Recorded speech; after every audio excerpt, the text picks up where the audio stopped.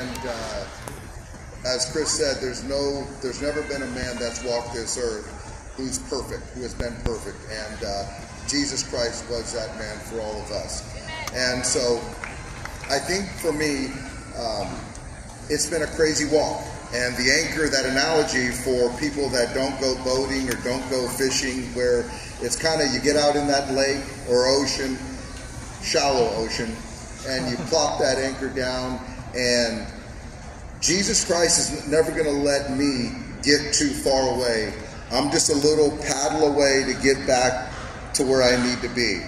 And so when I'm not right in my walk, where certain things are distracting me, and like Chris said, I'm not perfect, couldn't be far from perfect, but I will tell you that I really don't believe that I could do this job and sustain this job and pour into players and do my job if I didn't have Jesus Christ as my rock, my foundation.